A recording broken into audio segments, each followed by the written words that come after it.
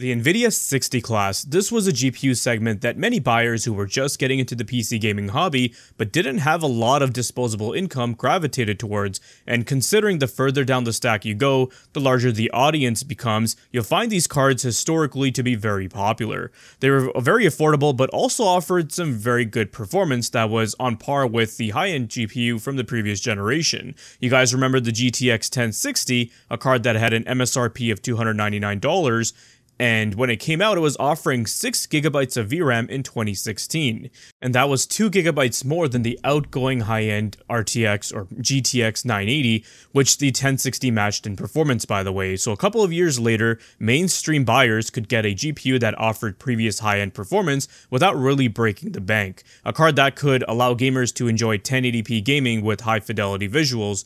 It was suitable for the VRAM requirements back then as well. But unfortunately, we have to focus on the here and now, and as fun as it could be to take a trip down memory lane, that won't help you navigate through the current market, which, let's be real, is a total mess. We're going to break down why this 60 class GPU launch in 2025 has left so many people underwhelmed, touching on performance, or the lack of thereof, Nvidia's pricing shenanigans, the 8GB versus 16GB models, and how the once value king 60 class card has seemingly lost its crown.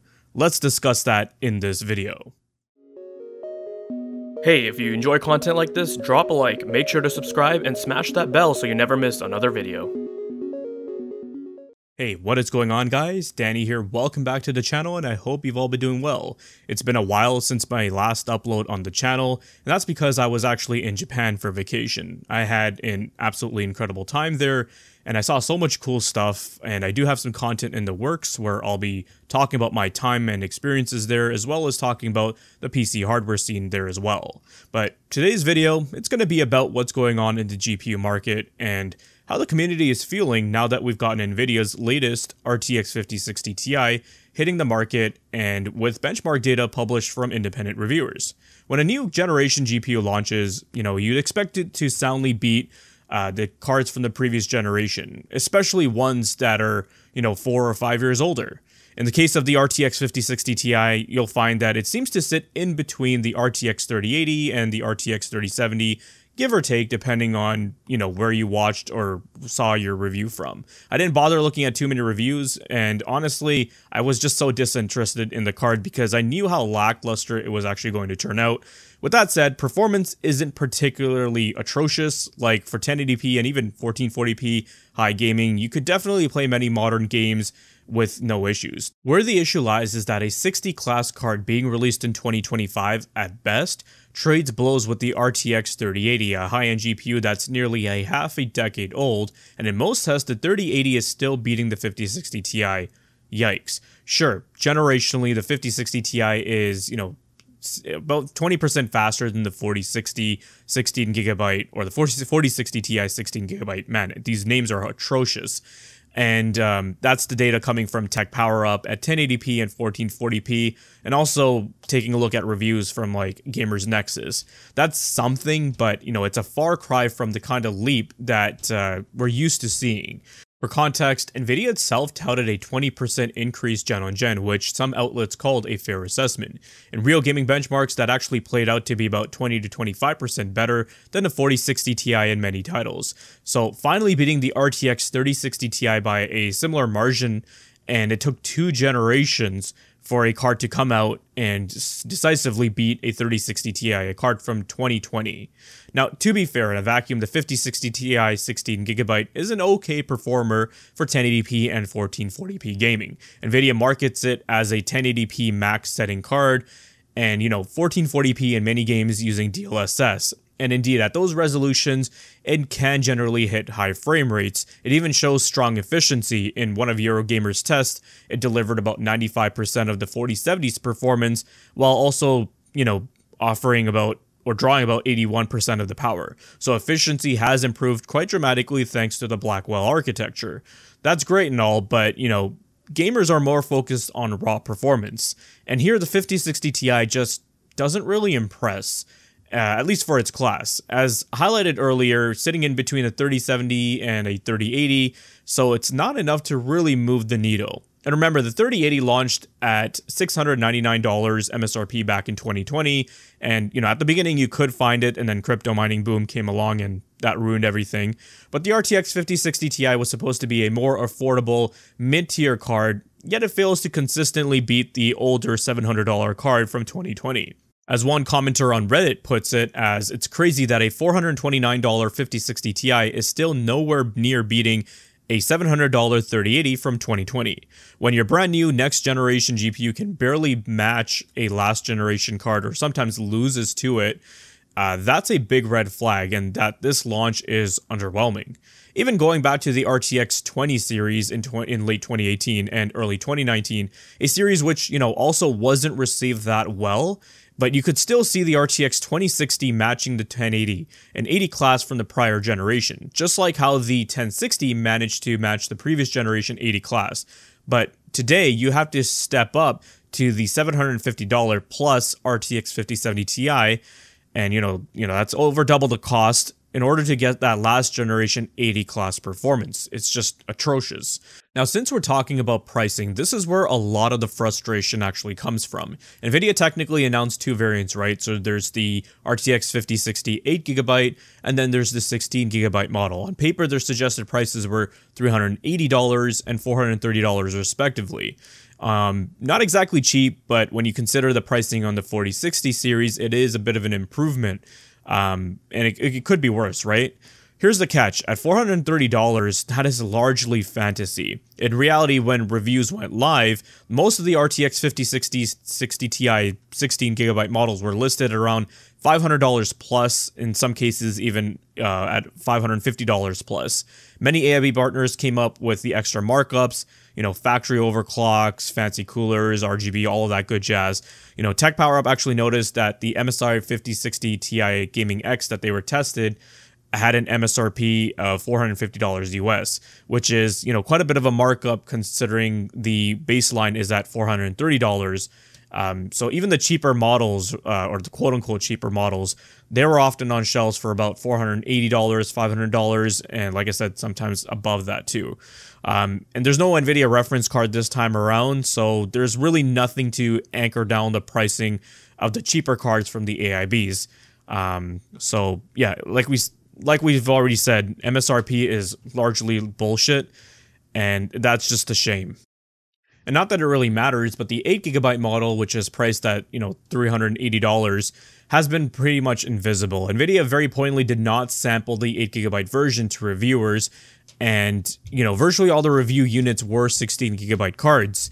And, why would that be? Well, probably because Nvidia knows that an 8GB card in 2025 at that price point is going to be a very, very hard sell. Recent games are already struggling on GPUs with 8GB of VRAM. In fact, in some cases, they're just straight up playable. During my recent revisit of the RTX 2080 and when I was working on my review of the 5070 Ti, a game like Indiana Jones and the Great Circle refused to launch on the 2080, which has 8GB of VRAM, until I went into the game using safe mode and set the quality settings to low or medium, and then it could finally run.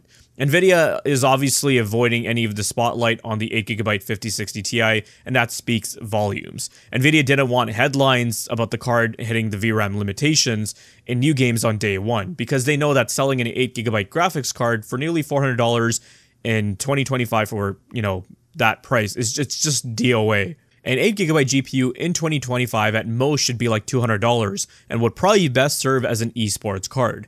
As a reminder, the RX 470 launched for like $180 in 2016, and that came with 8GB of VRAM, so it just goes to show you how far we've slipped. Just think of some recent examples, stuff like Last of Us Part 1, Hogwarts Legacy, Resident Evil 4 Remake, Star Wars Outlaws. All these games and more can really chew through that 8GB of VRAM at higher ultra settings, even at 1080p. Gamers with cards like the RTX 3070 8GB or the 4060 Ti 8GB have already run into texture streaming issues, stuttery messes, or they've had to really compromise on the settings to get a playable experience. And that trend is only going to grow. Imagine buying a $400 GPU in 2025 and you have to turn down settings to like low or medium. Reviewers have collectively called out Nvidia's antics and said that it doesn't make sense for them to be releasing an 8GB 5060 Ti unless it's simply there to serve as an upsell tactic. Along with that, Nvidia is not sampling them the 8GB model and also telling partners not to do the same, and that speaks volumes. Even retailers, from what I saw, didn't get any stock of the 8GB card. In fact, some of them didn't even know it existed. To sum up the pricing mess, Nvidia's MSRP of $430 for the 16GB model sounded somewhat reasonable at first, right? But actual street prices often push it to that $500 to $550 territory, and at that point, it encroaches on the next up tier, which is the RTX 5070. In other words, if you can get this card near MSRP, it might be okay. But when you look at the previous generation 60 class GPUs offering way better bang for your dollar, I'm not even sure about that. But paying over $500 makes no sense at all. And the 8GB version, almost at $400, is just laughable. It's very, very poor value when 8GB is pretty much increasingly at a limitation at this point. Perhaps the biggest disappointment underlying all of this is how far the 60 class GPUs have fallen in terms of value. Traditionally, the Nvidia 60 class GPUs was the sweet spot for gamers, often delivering high-end tier performance from the previous generation at mid-range prices. We've already talked about the 1060 and the 2060, and I even had the chance to take a look at the 3060 Ti when that was launching back in 2020, and in my review, I found that it was on par, if not better than my 2080 Super, even though the price back then had jumped. But at least it was still carrying that tradition of matching the 80 class, so it made that level of performance just far more accessible. This all changed with the 40 series though. With the 4060 Ti, it was nowhere close to the RTX 3080, and in some cases it would even lose to the RTX 3060 Ti, which was the outgoing model at that time.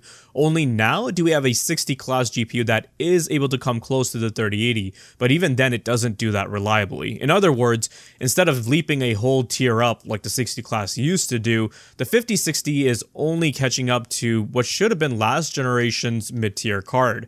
It's stagnation that we have seen from them last generation, and Nvidia's foot is still on that pedal. Another way to illustrate the decline is to look at how much of the flagship GPU silicon the 60 class is actually getting. Spec cutdowns are getting so much more severe. The GTX 1060 had 1280 CUDA cores, which, was 36% of the 3584 CUDA cores of the GTX 1080 Ti, the flagship from that generation.